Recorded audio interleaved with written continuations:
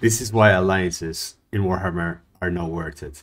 You have this incredibly new mini menu where you can manage your alliance with those that you have worked with. You get alliance points for working with them for a long time. Alliance points are passive income of 2. However, you can get more. You can get more through fighting common enemies, or you can get more through allied missions as well. These missions come up every now and again, and it will tell you, for example, to defeat a specific army. In this case, it is this army over here of Silence from Subtle Torture of Slaanesh. You get that, you win, you get rewarded with allegiance points. But you tell me, Linksy, what do you do with allegiance points? Well, a number of things. Firstly, you can set targets using allegiance points.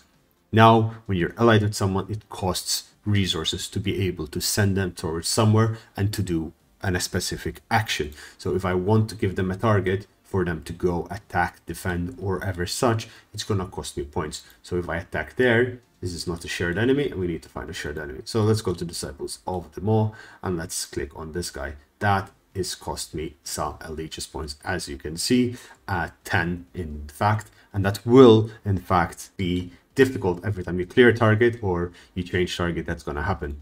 You can also request an army for 62 allegiance points. You can choose one or more armies to become yours, and you in this case can only choose the army that they don't have their faction leader, which is Elena Zakharova. So I cannot pick her army. However, I can pick Igor's army over here, which for 62 allegiance points, this army is not really that great.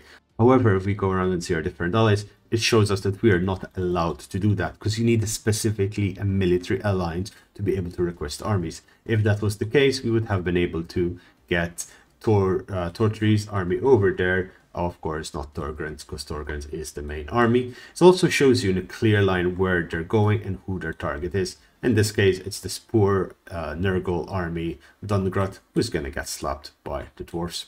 Guys, I hope you find this useful. This is how you use allegiance points, and this is how the mechanics of the alliances works in Total War Warhammer 3. Thanks for watching. Subscribe if you want to see more, and I'll see you again shortly. Bye bye.